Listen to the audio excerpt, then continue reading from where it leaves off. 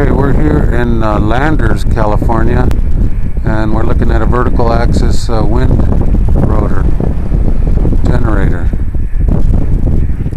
That's Fred, KF6HQC.